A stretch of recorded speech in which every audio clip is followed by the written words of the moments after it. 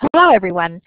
I'm Betty Hurley-Dasgupta, and I'm here with my co-facilitator, Carol Yeager, of the CMOOC Vizmath, and we're very happy to have you with us today.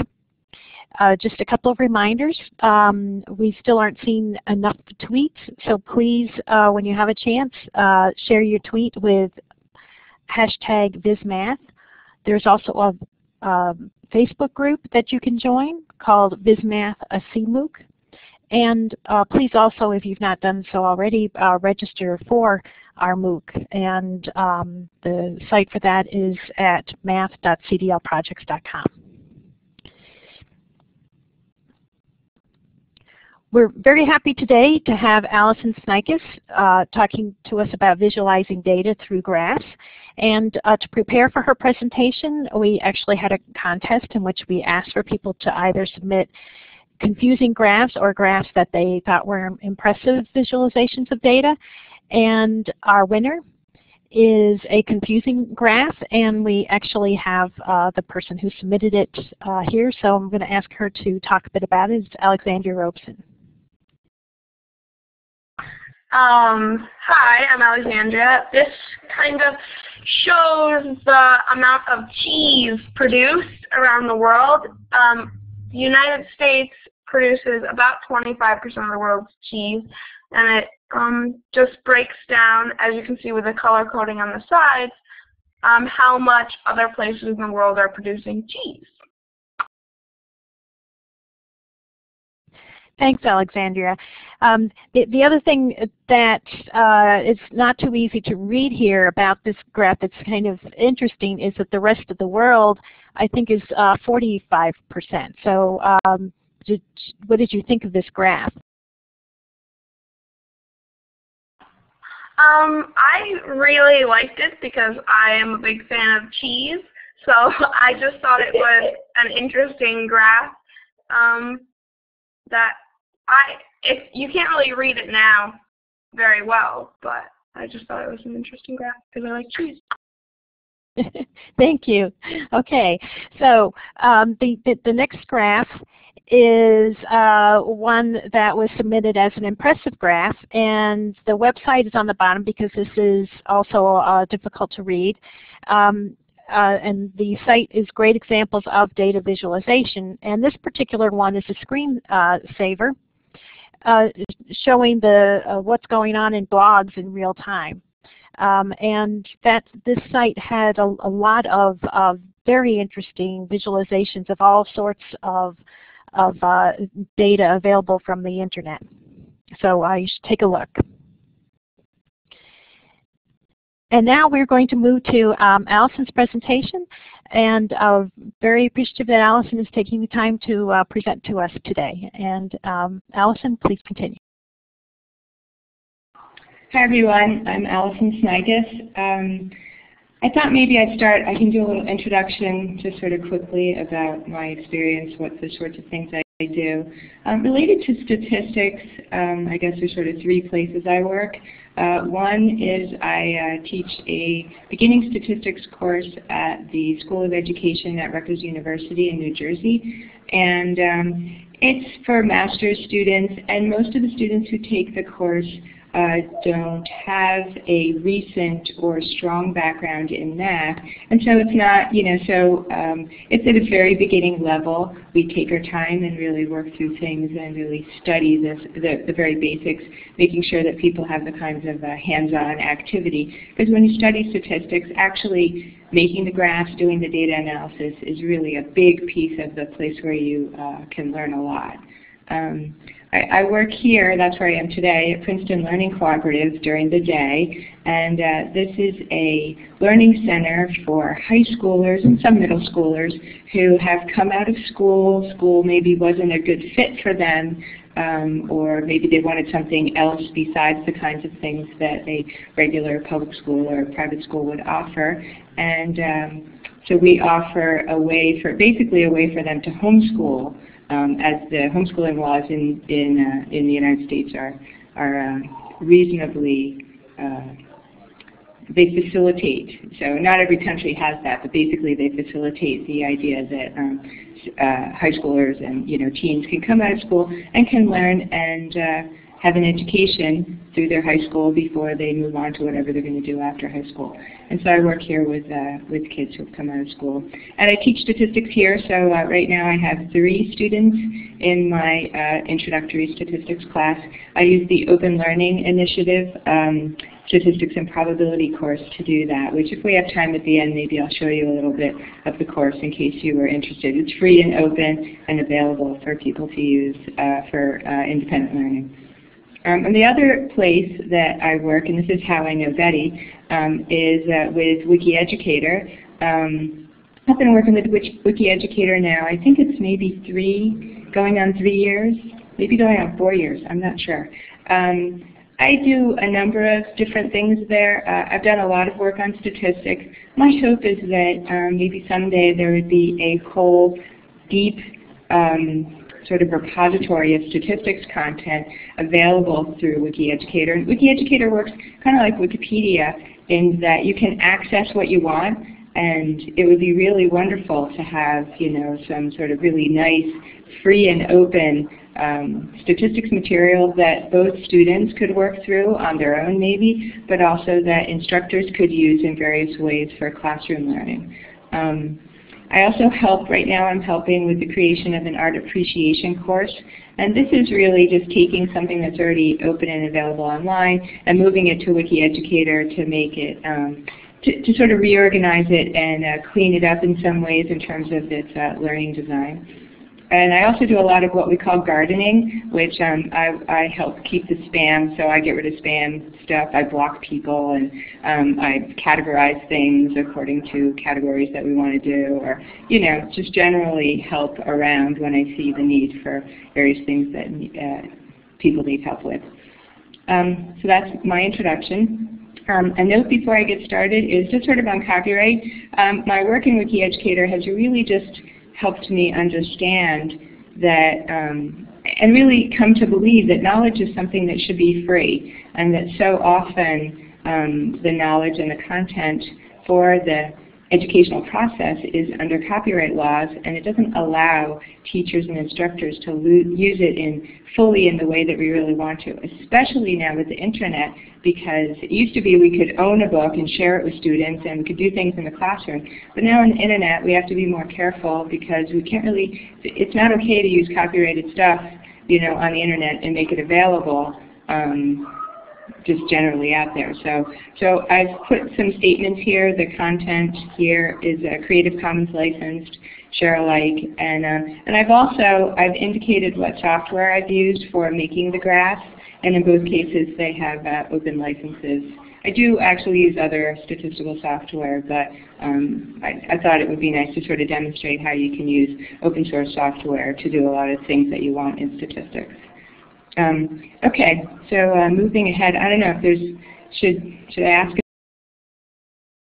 if there's any questions or at any point? I guess people will raise their hand I guess that's the point. If you have a question or anything, if you'd like to raise your hand, and I will certainly turn off my mic and then you can ask a question. All right, so I'll go ahead and move ahead.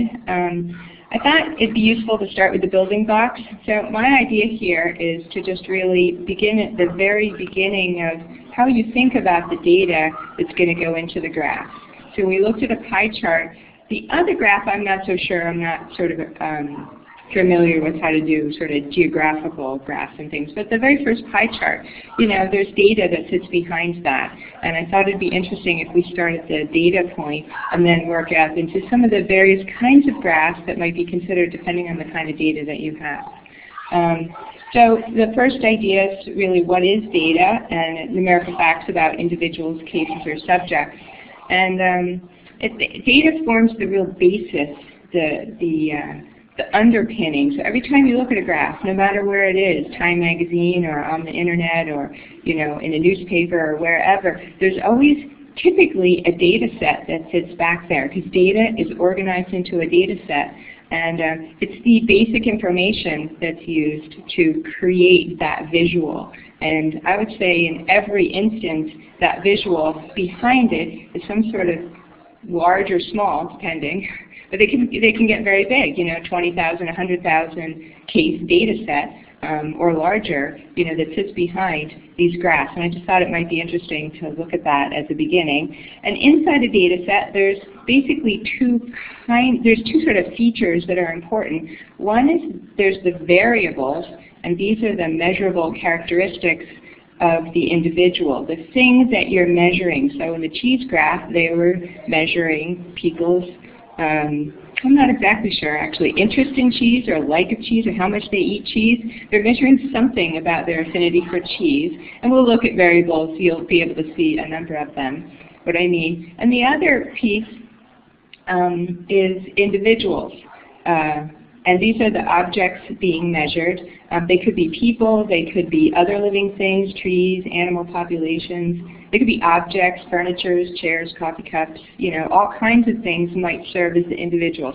I tend to use the word individual. I work in the Graduate School of Education, so we mostly talk about psychological type things. I don't work in the engineering side of statistics, so I don't measure furnaces and engineering type things like that, cars and things like that.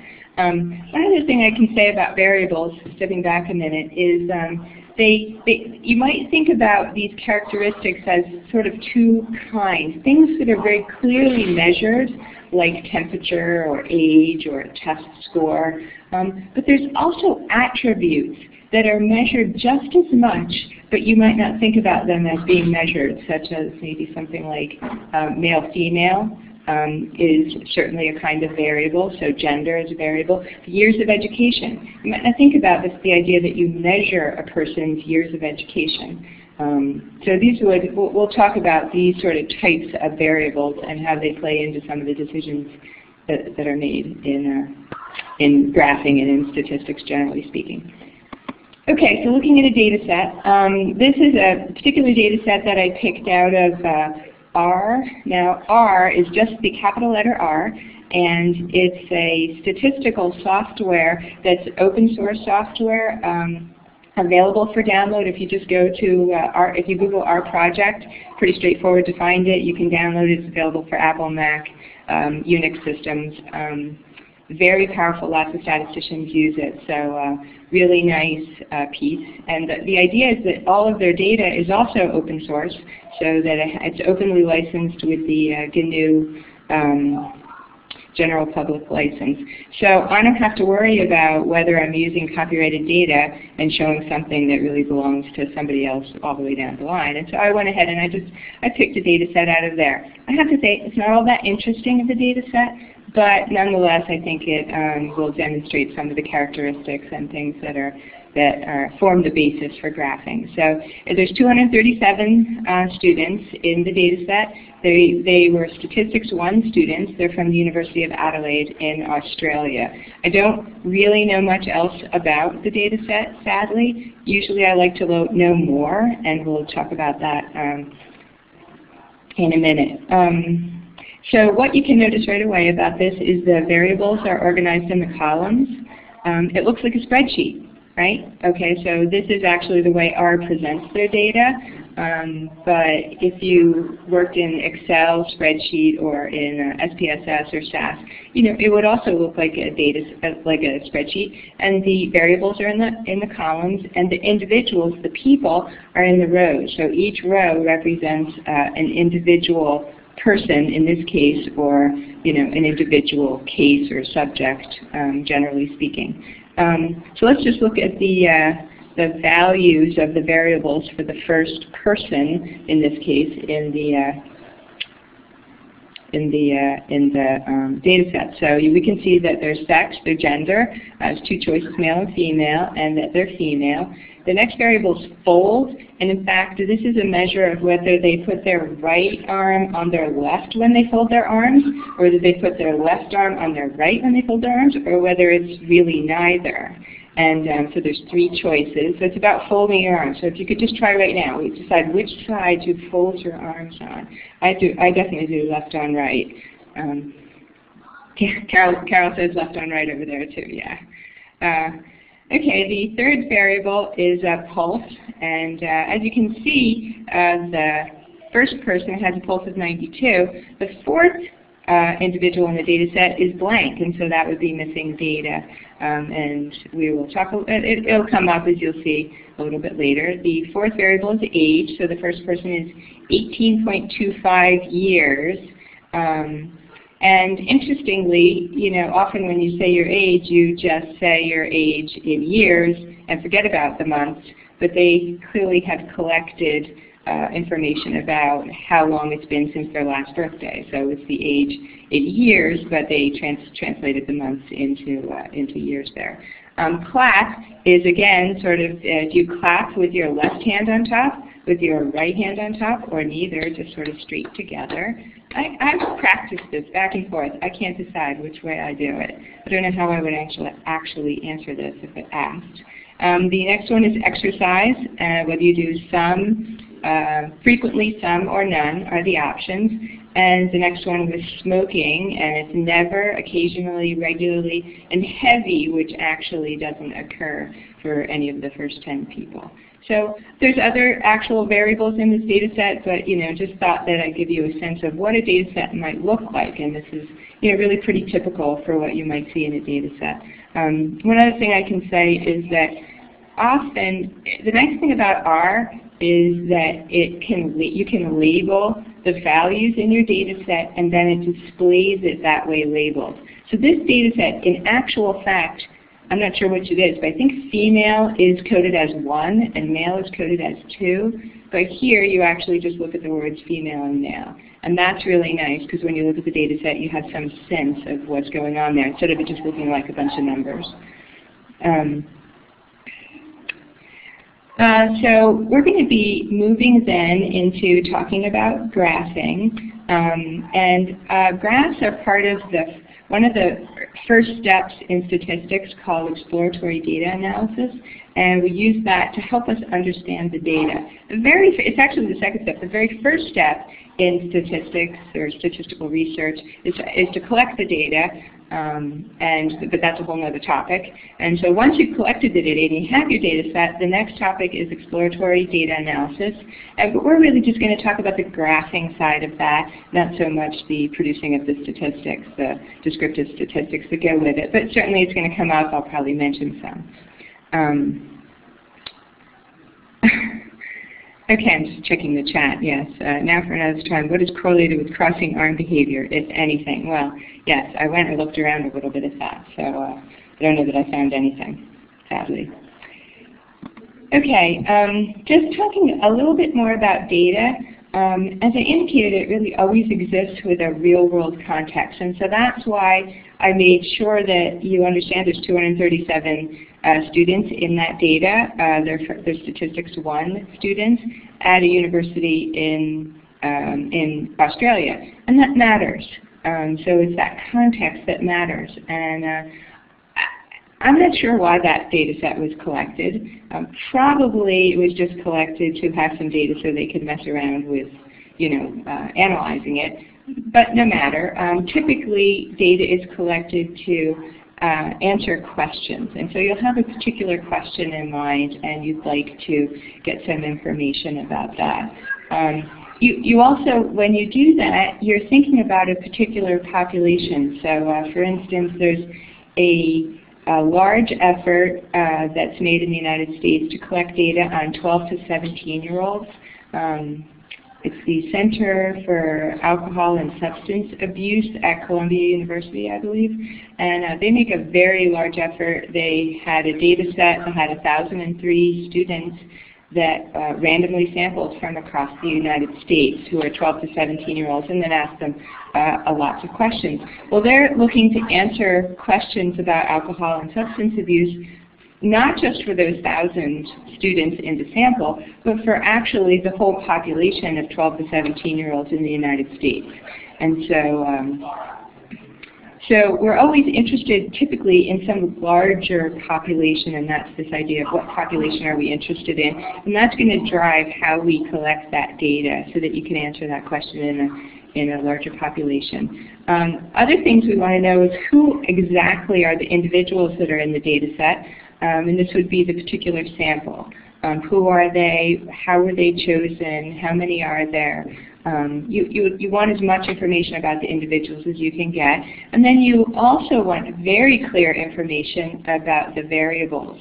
So what are the variables? But you want to be very clear about the definition for each of those variables, and then how the variables were obtained. How were they measured?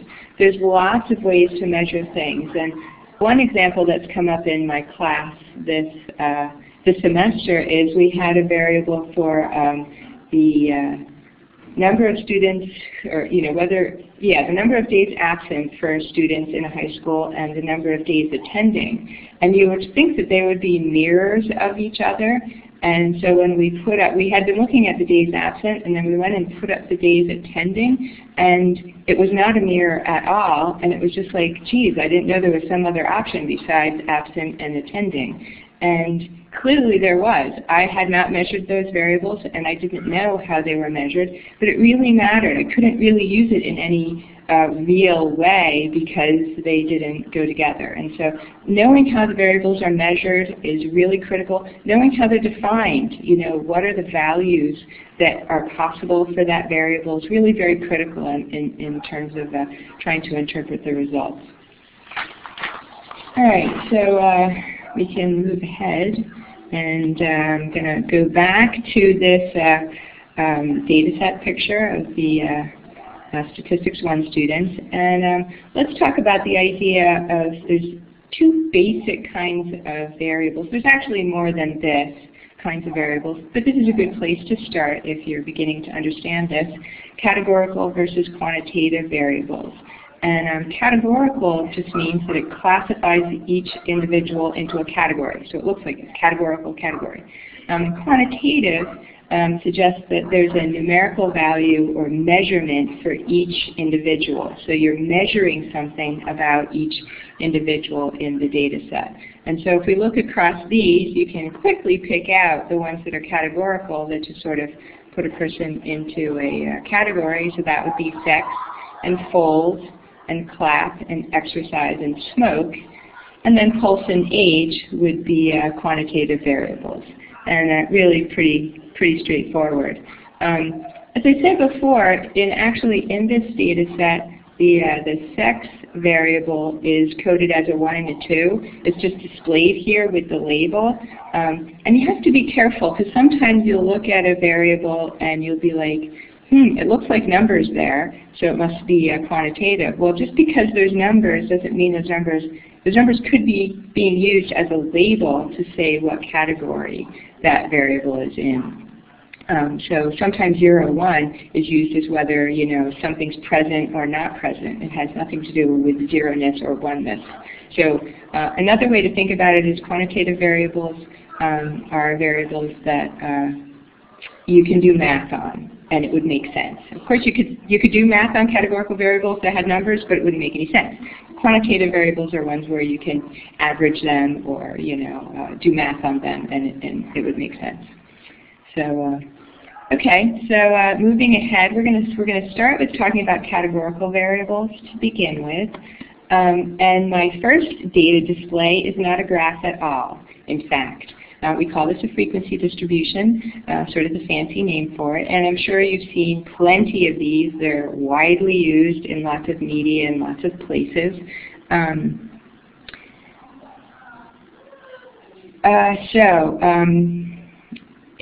In terms of this frequency distribution, some just general points about it. First of all, I like to put titles on things. I think that's just really an important habit to get into when you're young. So when I teach high schoolers and the graduate students, they're not particularly young, but I really emphasize the need for putting titles on. And sometimes people think, well, I know what it is. But, as soon as you move it from in front of you to in front of somebody else, really, if I presented this without the title, you wouldn't really have any idea. Frequently, some, none, what, what does that refer to? So titling is really very important. And being as clear as possible. I'm not so sure this is the best title. I didn't say there were Statistics 1 students. Maybe that would be useful. I don't know.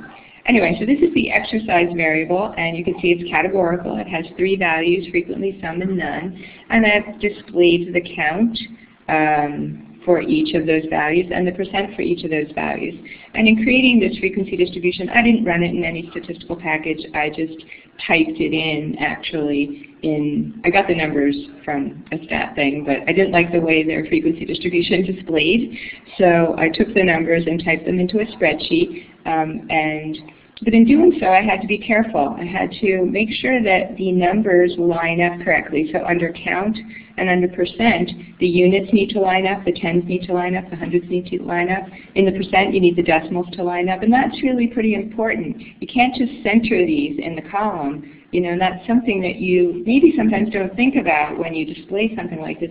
The formatting has to make sense, and it has to look right in terms of the presentation, and so people can interpret it correctly. I also had to think about how to, what should be in the top row, the second row, and the third row, and I decided that the best situation in this case would be, because these categories are already ordered, frequently, some, none, it goes from the most to the least. These already have a sort of innate order, so it seemed most reasonable to order them from either the most to the least or the least to the most, either way. I could have, however, ordered them by count, by percent would have been the same.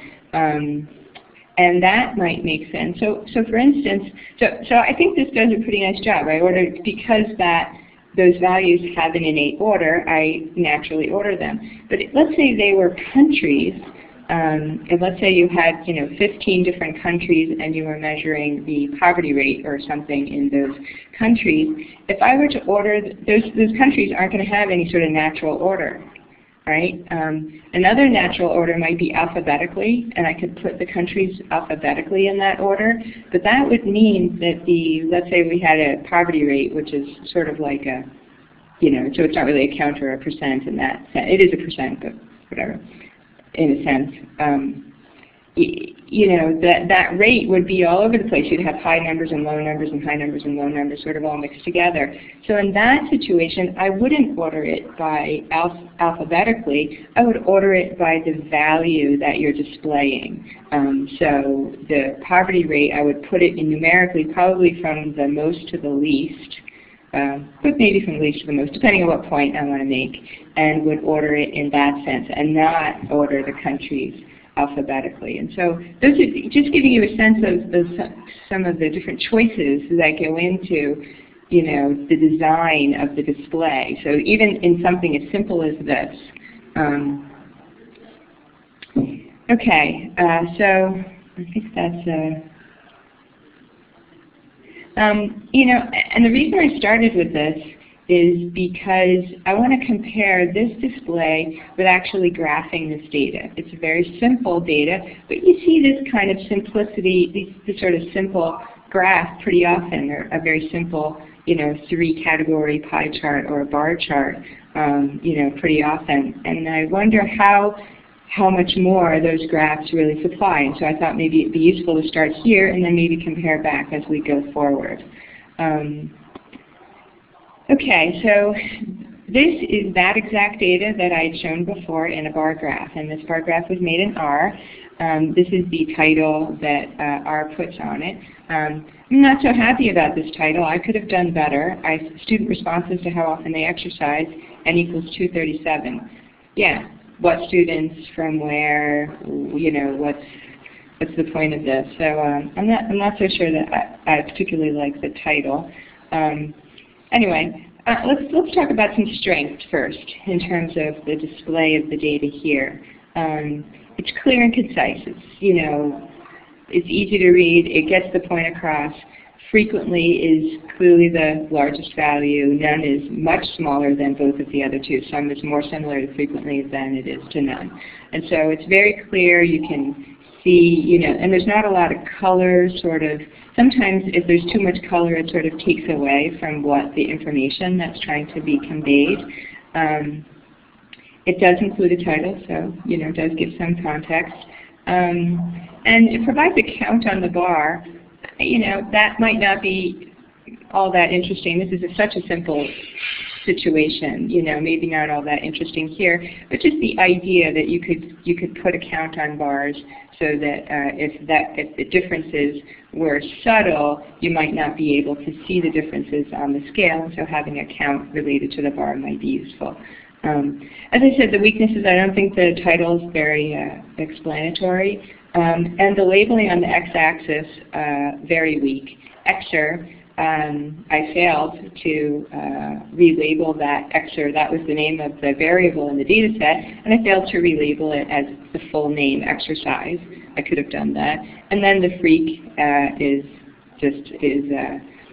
you know, frequently I could have actually written that out. So, you know, that's not so great. But I think the biggest weakness here is the order of the bars.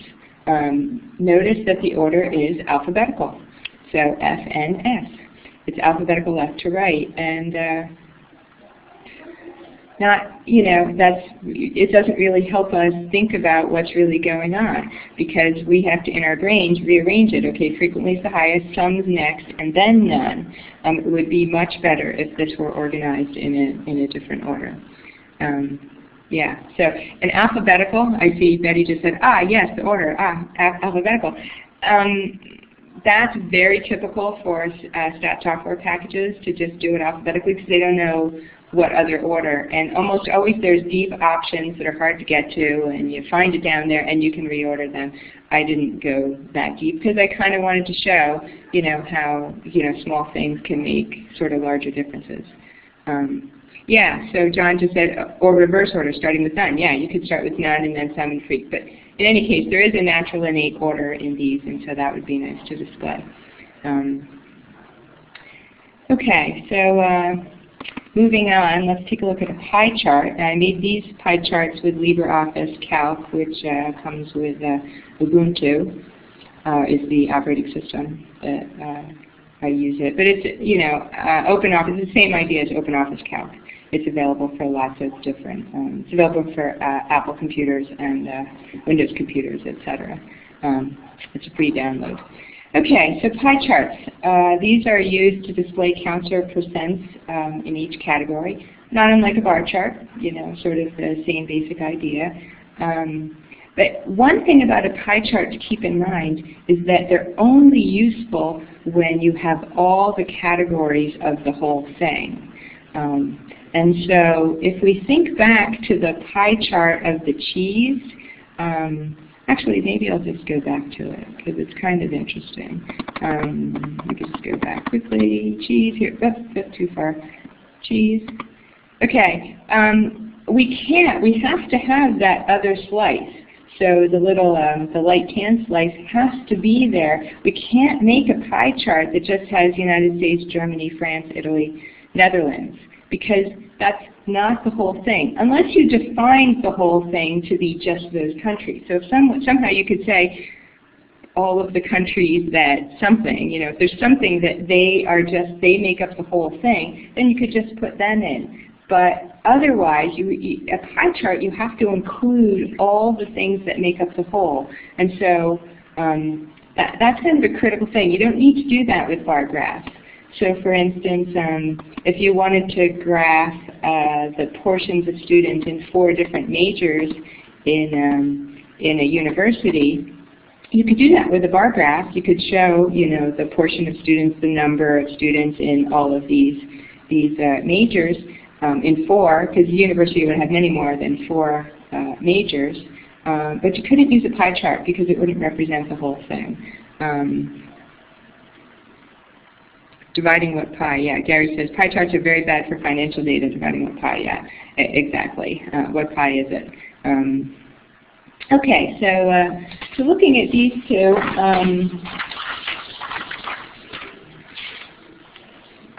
so let's sort of focus on the left-hand one, the upper left one to start. A little bit more descriptive title, that's nice. It's informative. I like the idea that it includes the count and the percent. I think that's useful in lots of situations. If you just want a quick visual, you might not include that. But yeah, so I think it's nice. The colors clearly distinguish the different slices. You don't always see that, and so that's important and needs to be looked at. The other thing is there's not too many slices. And I think I've seen lots of pie charts that have just way too many slices. There's just, you can't begin to really evaluate them effectively. Now, looking at these comparisons, the 3D versus the 2D, the issue, there's quite a bit of sort of criticism of 3D graphs. I noticed that the cheese was ever so slightly 3D, and maybe it was okay because ever so slightly, but this is the sort of the calc option for creating a 3D graph. And the issue is that the extra area of the 3D-ness increases the area of the red and the blue, but it does not increase the area of the yellow in proportion to the red and the blue. So our brains have to undo that. So even though the yellow slice looks the same in both of the graphs, the blue is significantly bigger and the red is significantly bigger. And so in a sense, it's distorted, and our eyes look to the area to help us understand this, and our brains have to say, but wait a minute, it's only the area on the top that matters that I'm managing to compare. So 3D graphs are criticized pretty often. And it's mostly because it just offers unnecessary complication to the data display, and generally should be avoided. That's pretty much the thought.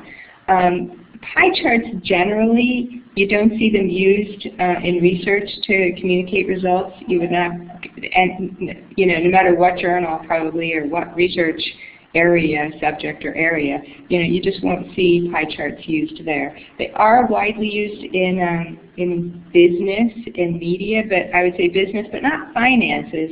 But I see a lot, sort of business meeting sort of presentations about how a company's doing and graphs that they've made to sort of demonstrate that. And you see them a lot in mass media, Time and Newsweek magazine and places like that have a lot of pie charts.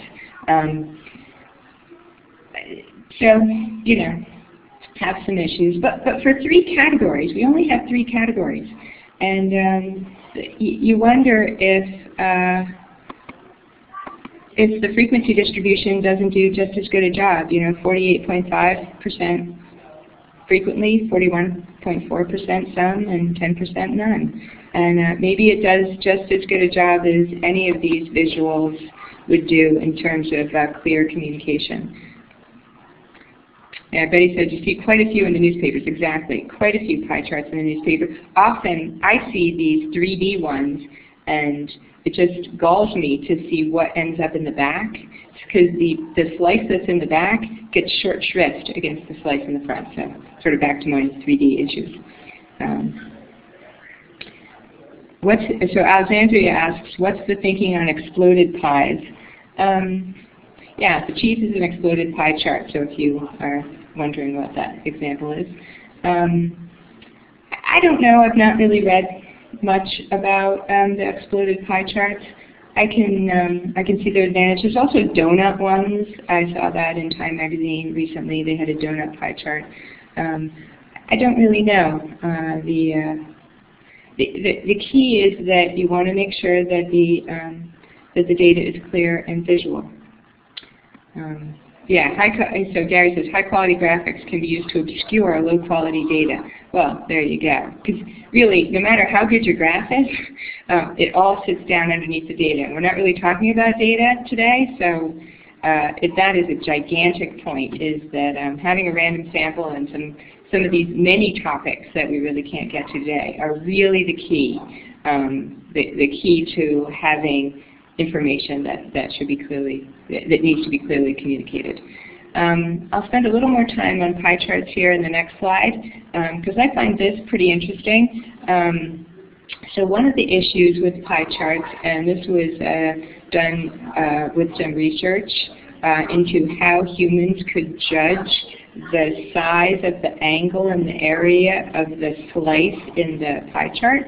And so if you look at A, B, and C, if you look at just the pie charts, wow, you know, like which one's different? I don't know. I can see that there is some sort of difference, but I'm not really sure where the differences lie. But then when you look at the bar charts underneath, you're like, oh, okay, the first one's ordered, you know, so it changes the different proportions for the different colors in the different charts. And you can really see how your eye just can't pick those up in the three different pie charts, but yet the bar charts is completely clear. And then, so Betty wants to know optimum number of categories.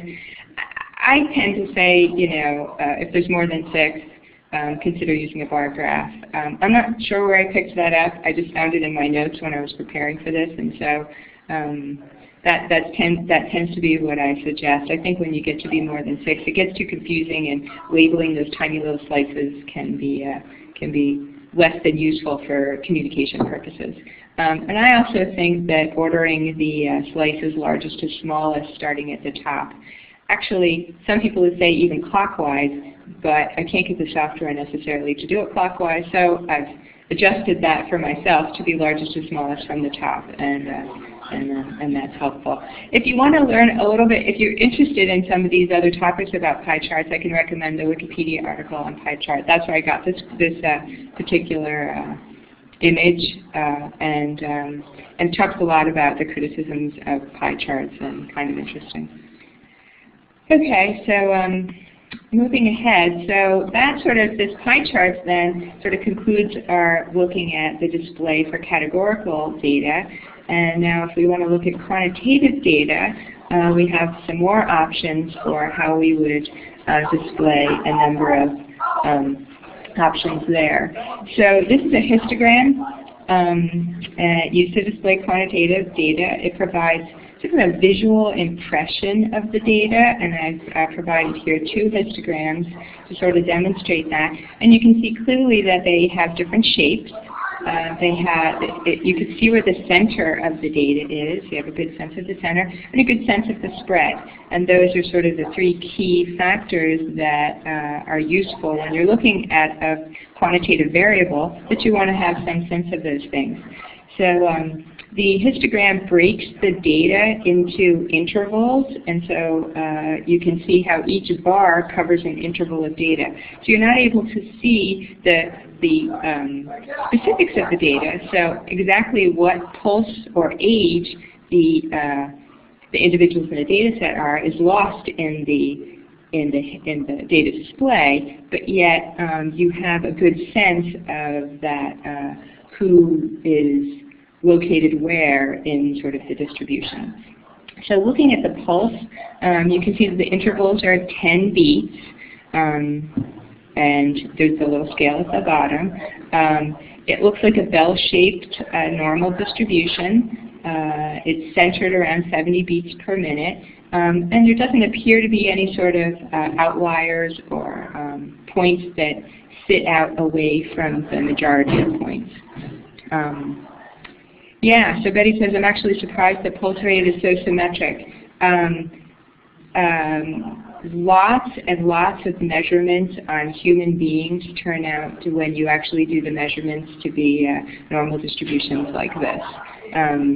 There's, lots of things. You measure lots of things about human beings, as well as some other places. So repeated measures of any sort of physical quality will turn out to be a normal distribution as well. So it's a pretty common distribution. That's on the left.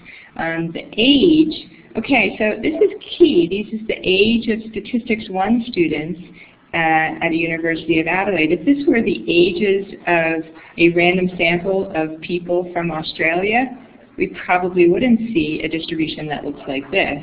We would maybe see, I don't know, maybe a uniform distribution, whatever. But these are the ages of students in a Statistics 1 course, I assume, at the University of Adelaide. The intervals are 5, so it's collected the individuals into groups of 5. And the issue here is that this is a right, it's not an issue, but you notice the form, the shape of this distribution is its right-skewed distribution. And right-skewed just means that most of the data is piled up on the left, and it tails off to the right. And so that would make a right-skewed. Some people also call that a positively skewed distribution. You'll see that term as well. Notice that there's 2 outliers in this data set. You can't really tell that it's 2, but there's some sort of outlier above 70. So in the 70 to 80 range, there appears to be students in the Statistics 1 sample that are over 70 years old. Sort of interesting. And there are a fair number of people. There's quite a pile-up in the typical place, 17 to, let's say, 22, 23, 24, somewhere around in there. Quite a pile-up of data, and then it tails off. You have some older people with 2 people who are over 70. Kind of interesting. And so this is just very nice. You get a real sense of what the data feels like. Another way to display this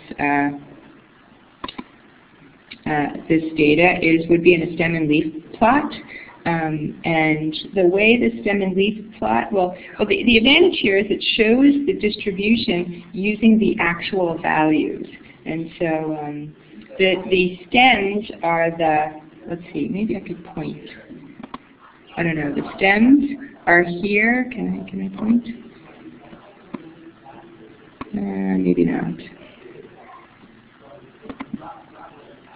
I'm not sure. Anyway, so the stems are to the left of the little dashes, and the stems represent the tens place, and the hundreds place in a sense, of the number, and then the leaves, which are out to the right, represent the units place. And so to look at this, let's look at the top of pulse rate. You can see that the smallest value in the pulse variable is 35, and then next up is 40, and then next up is, there's 2 values of 48. And looking at the top, there are 2 values that are 100, and 2 values that are 104. And so that's how it works, and so these are the actual values of the data, and the way it works is it shows you how those what the shape of the distribution would look like, and then you can get a little bit of a sense of the center and the spread.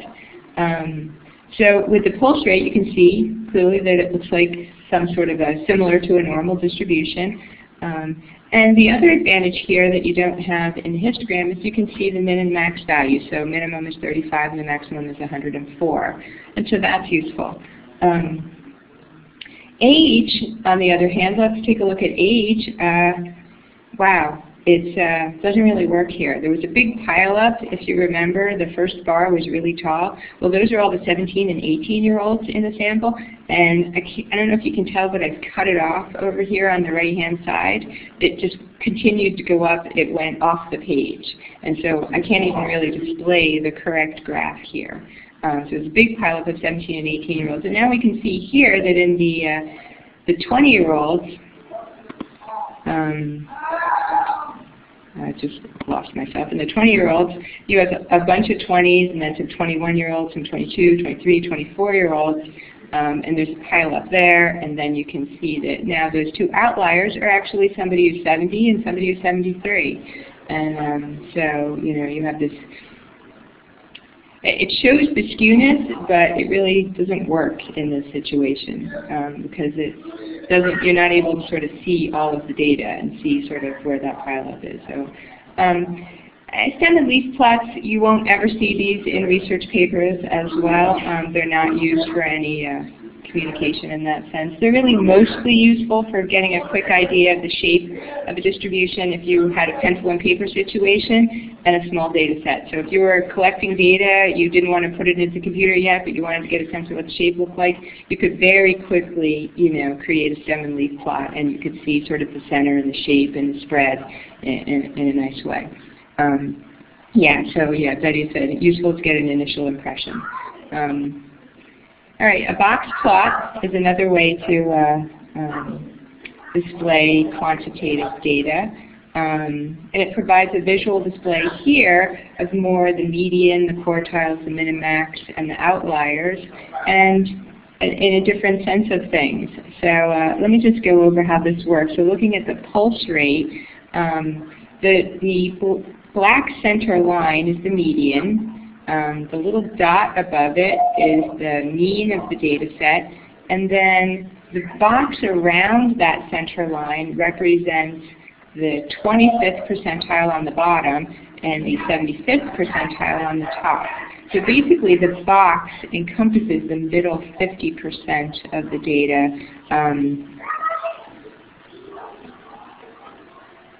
And it ranges then, the upper part is above 25%, is the top 25% in the distribution, and then the lower 25%. And you can see the outliers above and below, so that's nice. Interestingly, the software has identified some outliers where we didn't really see any in the histogram. In the skewed distribution for age, it all jams up on the bottom because, again, the data is all piled up on the bottom. Yeah, I see Betty's note to me, 10 minutes more. Yeah, so that's a box plot, useful for displaying. So I could probably, maybe work quickly, see if we have any questions at the end. So another kind of way of using graphs is to explore relationships, and you're going to have two graphs at once. Sorry, you're going to graph two variables at once. They have to be measures of the two variables for the same set of individuals. So they have to be from one data set. And you might be looking to see if there's any sort of an association, such that knowing the value of one variable tells you something about the other. These are pretty straightforward. Here's a scatter plot of two variables, height on the x-axis and pulse on the y-axis. And I kind of thought that maybe height would predict a person's pulse. And so I went ahead and plotted it, and it doesn't really, because it's a big ball. It's a big ball of dots, and the line through it would be the best fit. It's the least squares regression line, but it's sort of the best fit line. It's suggesting it's nearly horizontal, which suggests that there's almost no relationship at all. So yeah, not very useful at all. But I decided to present it anyway because sometimes you have these ideas that maybe two things are related. When you look at the scatter plot, you're like, yeah, I guess not, and then rethink it. But of course, I'm not in the medical field, so I really wouldn't know how height and pulse are related. All right, and then I have another example of a scatter plot. Here is a relationship, and this is a very obvious relationship. This is between the span of the writing hand, which means sort of the width of your writing hand when it's spread out, and the span of your non-writing hand. And as you can imagine, you would think that the spans of your two hands would be similar, and in fact, they are quite well related, as you would see, the best fit line offered in the center. One thing I did want to talk about was explanatory and response variables. Just going back, when I said that I thought maybe height would explain pulse, and that would be that the height is an explanatory variable and that the response, that the pulse is a response. Some people call this independent and dependent variables. But here, I would have no reason to think that the span of your writing hand would explain the span of your non-writing hand in any better way than the span of your non-writing hand would explain the span of your writing hand. So in a sense, they're just sort of associated or correlated. Clearly there's a good-sized correlation between these two. So just an example of a graph of two quantitative variables.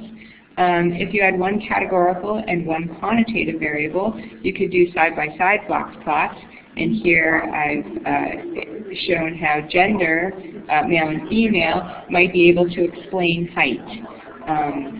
And so, yeah, males tend to be taller than females, and so this is something I already knew. And so I was able to see it sort of right away. And what's interesting to note is that the males, not only are they taller generally, but they have a much larger spread of height. than females, and you can see that pretty clearly in this graph. And then lastly, if you have two categorical variables, really the best way to look at the relationships there is not a graph at all. Again, it's a table. And here I'm looking at handedness, so whether you're left or right-handed, versus how you clap, with the left hand clapping on top, the right hand clapping on top, or neither. And these are conditional percents, and so we have the count in each of these.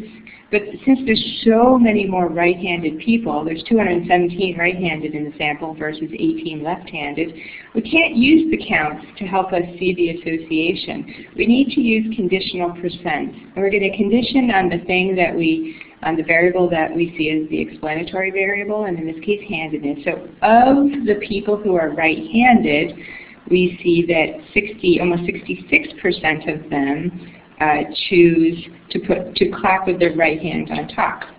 But of the people who are left-handed, only 22% of them clap with their right hand on top. So they're much more likely to clap with their left hand on top. And so there appears to be an association here. And you need to use these conditional percents in order to do that. All right, so that's the two categorical variables. And one other kind of relationship variable that has a particular name is a time plot or a time series. And this is where time is on the x-axis, and then you would have your other quantitative variable on your y-axis. In fact, in this graph, there's two different variables, quantitative variables on the y-axis. The blue is this is U.S. Sorry, the title really, I'm not too happy. I didn't make this graph. I just pulled it off of Wikimedia Commons as an example. And the title doesn't do it for me, but it's Tuberculosis Incidence in the U.S. from 1953 to 2009 was the title in Wikimedia Commons, but not the actual title on the graph. And you can see, anyway, so you can see the rate per 100,000 cases, and then you can see the percent change over time. So, yeah, so that's the end of my slides. I've not left any time for questions. Wow, I did not think that this would take so long to sort of work through it. I don't know if anybody has any questions that they want to ask here in the last few minutes.